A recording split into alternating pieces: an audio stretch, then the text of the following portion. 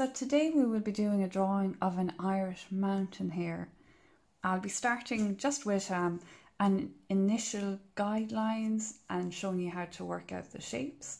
And after that, when we're working on the fur and the shading part, I'll probably just mention a few of the tales and proverbs that I grew up hearing about the hare in Irish folklore, especially the folklore that I heard growing up in Clare. Okay, but to start, I'll just show you the equipment I'll be using for today. Very simple. 3 pencils. I like a light pencil, a H. Today I'll be using a 2H or a 3H. Medium pencil, a 2B, and a darker pencil, a 6B. An eraser, which is great for just getting rid of those initial guidelines, and later on if we want to get rid of any of our lighten any of our tones. And a sharpener as well. It's lovely to have fine points in your pencil. And the last thing I have is I always keep a little cloth or tissue paper near me. It's great for erasing and rubbing out, getting rid of those rubbings so you're not dragging some of the lead across the page with your hand. Okay, so I'll begin with my really light pencil. 2H is fine, or I could find a 3H today, so I grabbed that. But a light pencil, anything light. It means if when you're using a light pencil, you don't have to worry about the pressure or concentrate as much on it, because automatic is a very light lead. Now I've done a very basic plan of the hare here that we're going to start with. We're going to do a lovely egg shape. Then we're going to do 2 upside down U's for the ears, very long ones. A little V here for the end of the ear, to show the inside of the ear there, to indicate it, and we'll probably add on lines to that afterwards. A circle shape for the eye, a little nose, mouth, and we're just doing a little indication of the body as well underneath that. Okay, so it's a close-up of the profile. So I'll start over here. Let's see. So I'll start with my egg shape first. And I'll do my ears up here.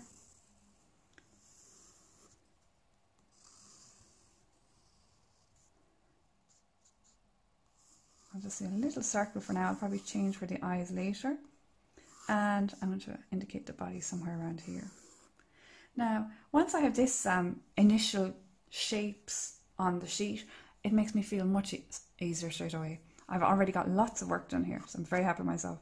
And it breaks the scariness of the white sheet that's in front of you.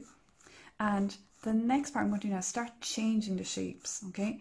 So I'm going to make the head, instead of it keeping it that curved at the egg shape I started with, I'm going to straighten it a little bit now. Okay. And I'll rub out those guidelines later. I don't do any rubbing of lines until I'm really happy with the shape, because you'll find some of those initial guidelines that you started with, they mightn't work for the outside of or the outline of parts of your hair, but they might actually be perfect for some of the inner marks. So that's happened before when I've worked on the ears at times, that some of those initial lines actually worked really well in other parts. Okay, so these later lines are the lines that I'm going to keep. They're the proportions that I'm getting happier with now. So rather than trying to draw a perfect head shape straight away for the hair, we start with a very basic shape, and then we gradually build up the real shape within those basic parts. And here, instead of keeping it to that rounded egg part, I've actually brought the forehead of the hair to here and create a slightly diagonal line coming down to here where the nose will be and the mouth. And this I'm going to bring up a bit more here and show the cheek there, and bring it up here as well. So I have lots of lines. I'm not afraid to use lines. I think they're great, especially for drawings like this when you're trying to get realistic and good proportions. The more lines you have, the easier it is to work out which are the right lines that you want to get the correct proportions from. Now, and I'll move over to about here and bring down the neck of the hair there. Great. Now the eye, I'm going to come back up to that. I'm happy with the shape of it. I'm just going to put bring it down maybe a little bit more here and put like a tear, kind of like a little V there, tear shape almost. And I'm just going to indicate where the white of, it's kind of whiter, lighter coloured hair or fur there around the hare's eye. So I'm just doing a slight indication of that. I'm going to come back up here and put in my V shape now that I mentioned earlier in the plan. Little V shape, like that.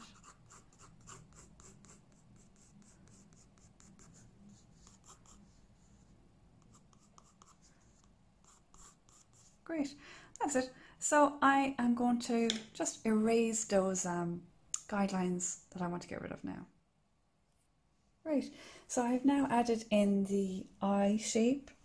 So inside that tear, that little tear duct I had there, I've created a little circle inside it. Inside that, the pupil shape, so another circle there, and the white of the eye. I might just show that here as well.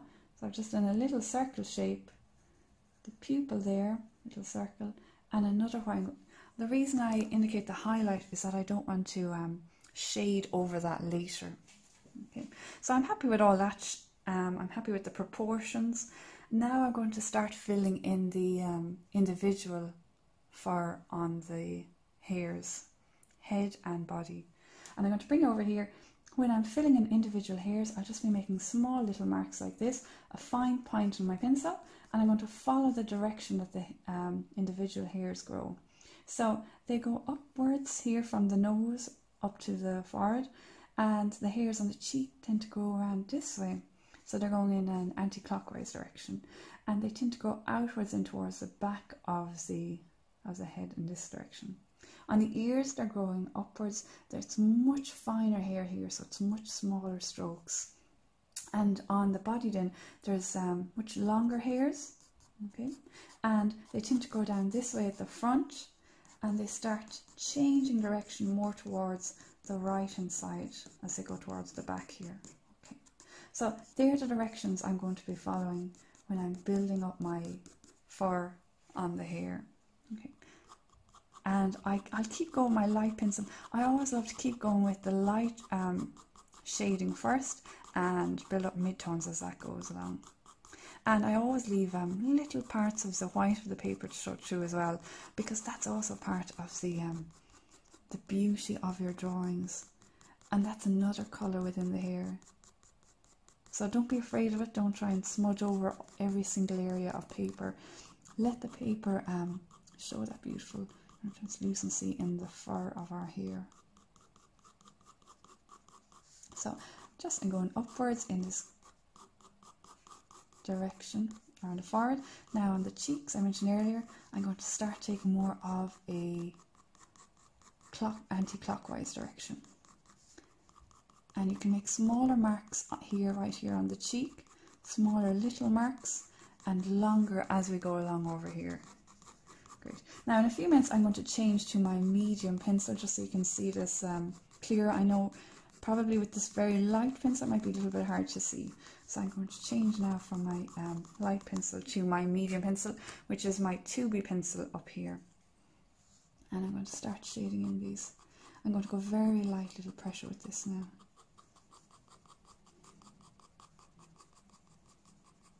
And of course one of those well-known Irish proverbs relating to the hair, it speaks about the hare's lively ears, their bright eye, and a quick run against the hounds. So the hare has always been noted for its agility, its speed, its swiftness, its determination, and as well for its shyness. It's a very shy creature. In Ireland we have it's the Irish mountain hare. It arrived here just after the last ice age, so it's one of our native creatures, our native animals. And because of that, it's actually developed into its own subspecies. So while it is related to mountain hares across Europe, it has developed its own traits which are quite distinctive. So it has a very reddish colour in summertime here in Ireland, and it goes tends to go more of a darker shade in the wintertime. Unlike the neighbouring cousins to this hare, who would be in places such as Scotland, the mountain hares in Scotland would develop a whiter coat in wintertime to camouflage, And all across the Scandinavian countries, the mountain hare would show the same shape-shifting quality, we'll call it, because we're focusing on folklore for this video. And of course it makes sense. The Irish hare, because it has been in this country for a few millennia now, would alter to suit the terrain here. So there was less competition, so it didn't need to restrict itself to mountain areas in Ireland. And that's why we can see it all over places like County Clare, in lots of different areas like farmland, bogland, as well as the mountain high areas. And of course, we wouldn't have the level of snow that they would in other countries. So if the Irish hare had kept up that skill of changing, or had developed that skill of altering its coat in wintertime to a white shade, it would have been very easy prey to foxes and stoats and birds of prey in Ireland. So it made sense for it to have a darker coat.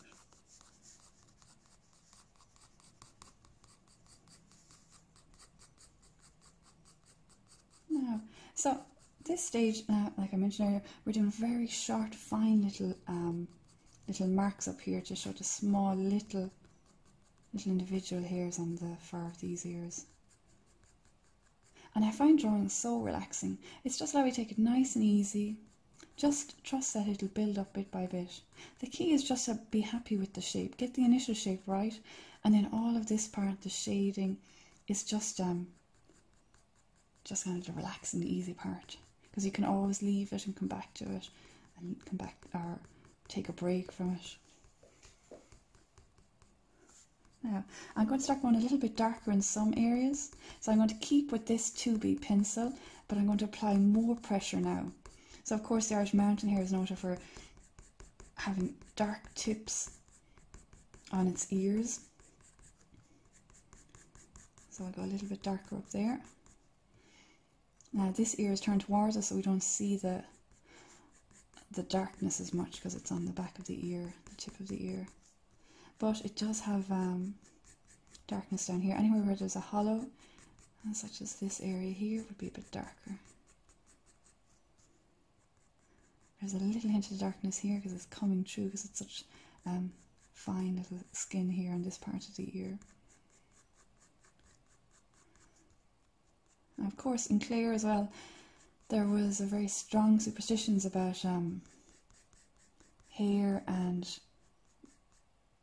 particularly how unlucky it was to meet them if you met them in the morning time, or also if you met them on your land, if they were seen on a farm at either the beginning of the harvest season, which would have been seen as the 1st of May, the start of summer, Gaeltacht.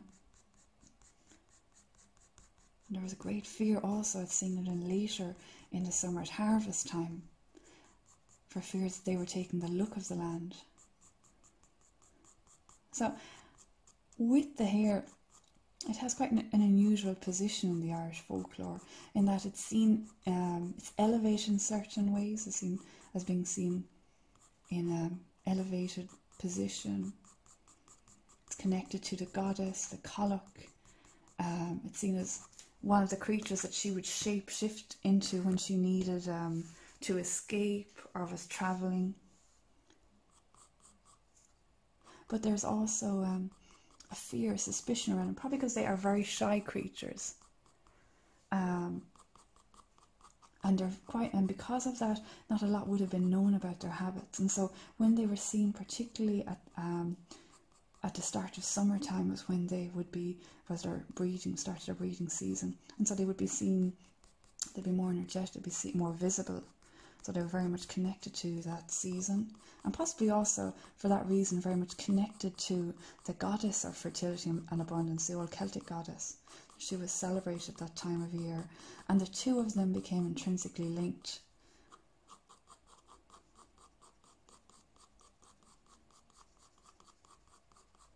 And it's interesting to note how many tales there are of witches or women of power who had the ability to shapeshift into hares. Yeah, so I'm going to go down to the base of the cheek now and start filling in some darker areas down here. And again, I'm just going the same direction, except now I'm going over this area with my darker pencil. So yes, I was mentioning there about the Gaeltacht and the women of power who were said to be able to change into the Hare. The fear amongst the farmers was, in the farming community, was that they were out to steal the look of the land. And that, particularly at the end of harvest, the last sheaf of corn in the field had to be protected from any hare. It was very unlucky to see a hare around them. If a hare was seen around the last sheaf of corn, they would have been killed or chased. And many stories grew up around this, particularly in areas such as Clare, but all over Ireland, of chase being given to a hare that was found around these times of the year. And when the hounds may have injured the hare or the farmers, and when they tried to find the hare had vanished, they couldn't find him anywhere. Sometimes they might go to the nearest house and knock on the door looking for a hare. And when they opened the door, they found an old woman there with a cut on her foot, exactly where the hare had been injured. So it was said that the witch had been found.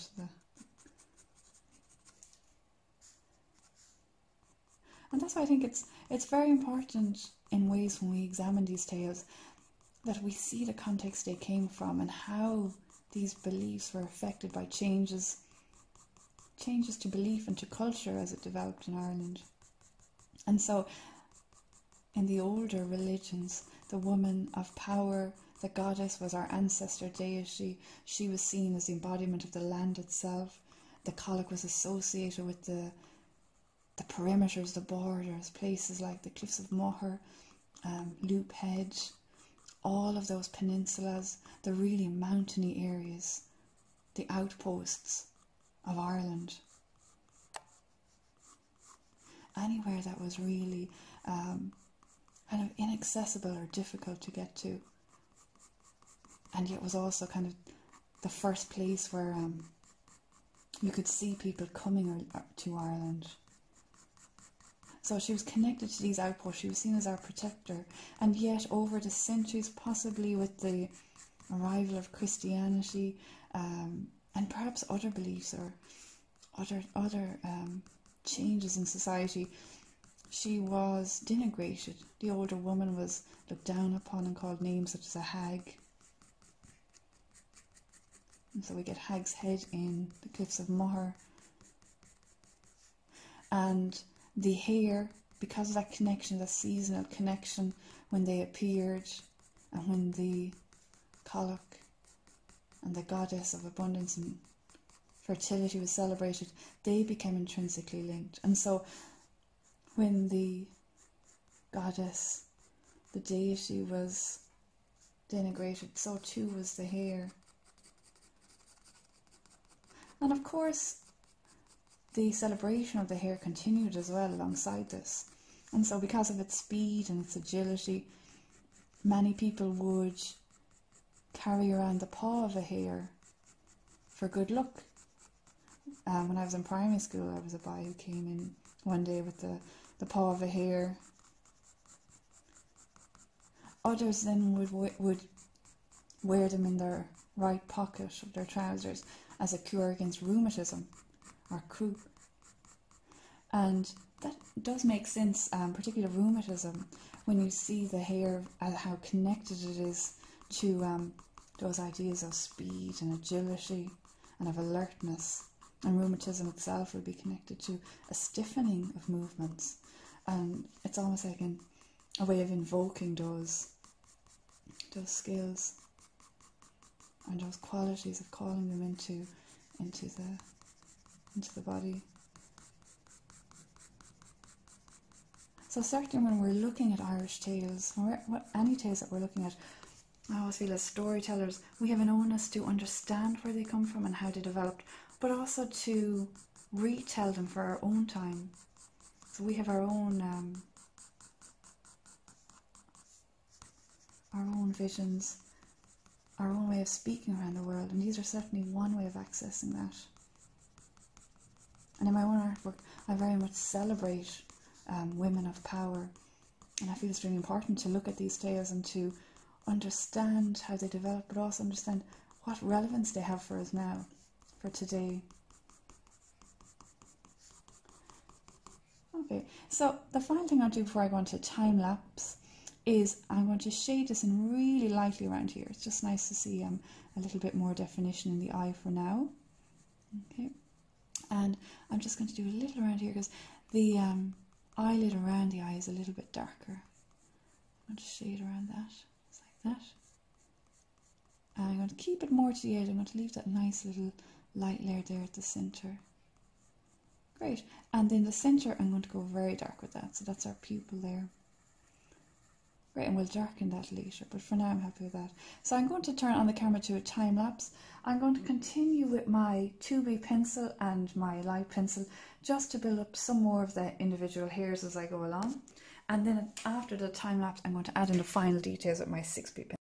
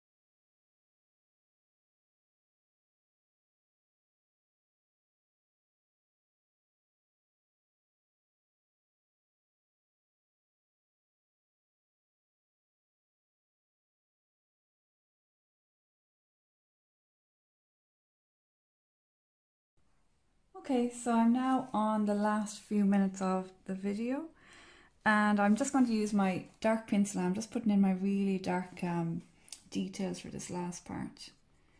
So you'll see over the time-lapse video there in the last few seconds, I just added in lots and lots of little details, little individual hair onto the fur, using my really light pencils, and then using my really kind of 2B pencil as well, just because I wanted to get just that individual detail. Now, your drawing doesn't need to have all those details. I just happen to really like and enjoy putting them in. Some people work really well, working very fast and creating beautiful kind of sketchy drawings. The key really is just that initial shape and correct proportions at the start, and then whatever your style is for drawing, just build in the shading and the light. And it doesn't have to be super fine detail. It can be really free and loose. It's so beautiful as well, those kind of drawings. But you'll know yourself, you know what you enjoy, whatever you're enjoying. If the way I'm working with all of this super detail is really irritating you, then that's not the way for you. You can try it just to see what you think of it, and maybe you'll come to really enjoy it. But if you don't, just put in some shading and detail really quick, and those drawings are just as beautiful. So I'm just going in anywhere I see on my image really dark shadows or little dark hairs. I'm using my 6B pencil to fill those in. Another tip, use either a piece of paper or your cloth as well. Just it means you're not dragging that lead across the paper either. And go heavy with your pencil anywhere you need a little bit of really dark area. So the best way is just have at least 3 different tones, ideally more. You want your really light shadows, your really dark, and your mid-tones, and a good variety of them in between. I saw there was a few little hairs here that were creating a little bit of shed on the hare's eye.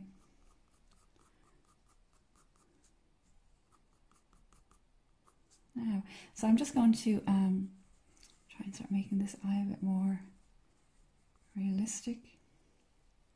And I'm going to indicate the eyelid now a bit more, create some shape for the eye.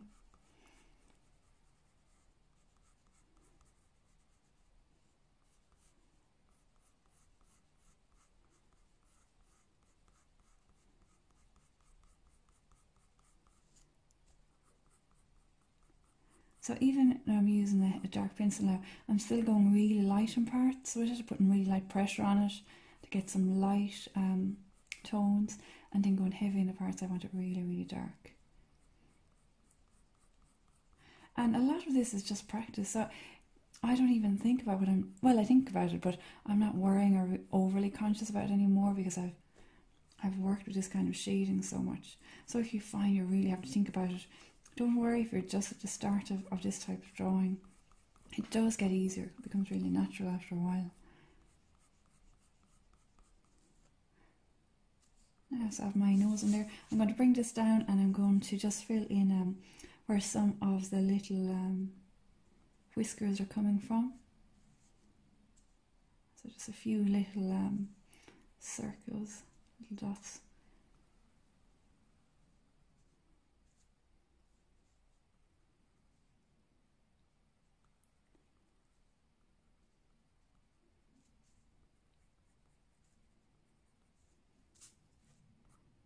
One or two more dark hairs as I see them throughout.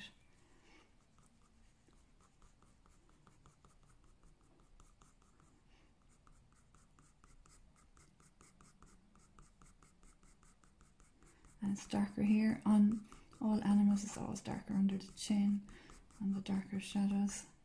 A bit darker over here too. And you can see I'm just imitating the individual hairs with each brush stroke now at this stage.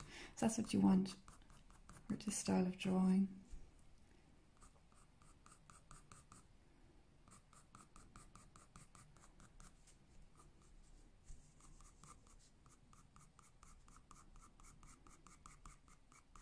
And they're really sharp little hairs there on the cheek. And what I did earlier during the time lapse, I actually came in a little bit like this, just to indicate the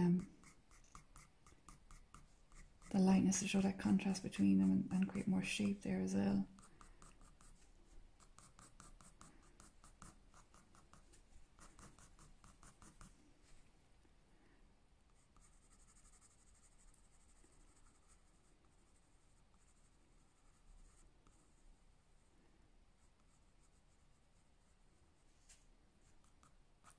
Now I'm just going to use my eraser as well. I have a very sharp one here. I just want to show that it's very uneven here at the back of the head. It's kind of going in and out and in and out. So I just want to rub out a few of those extra marks I made just to show that. And this eraser I'm using right now has some nice edges on it. So I'm going to use that to create some of the whiskers. I'm going to do maybe, probably do just 2 of them, see how they go. So a really fine corner, and just 1 and 2. Okay. Now, it's a bit more angular than I expected. So I'm going to use my light pencil now, and I'm just going to make them even more fine again with this, just to make them a little bit thinner, just thin them out a bit. And I'm going to go a little bit heavier underneath just to show pressure. And this one went really straight, that was way straighter than I wanted. So I might split this up maybe into one large one and maybe a small one after it.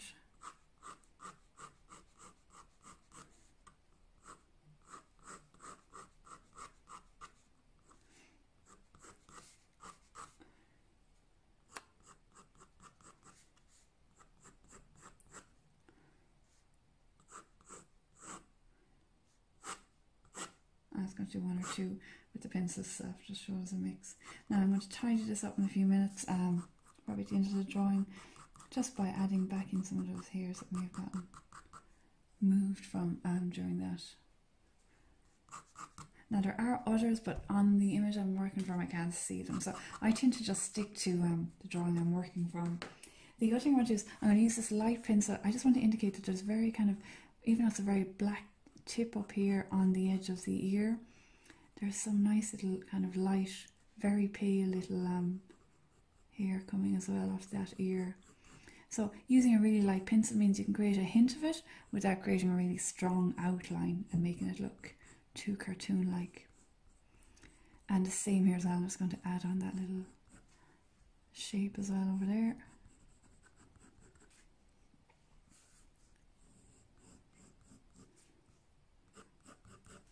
Now, and that's all the main details. I'm probably going to just spend a few minutes touching up. You'll find some of us are very obsessive personalities and we just keep going. So if you're one of those people, feel free. If you're very happy with your drawing, definitely leave it. I really have to stop myself sometimes. And that's it. Thank you for watching the video and for listening to my stories, and please feel free to get in touch as well.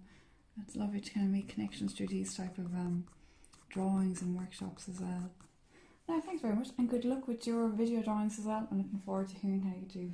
Thank you. Bye now.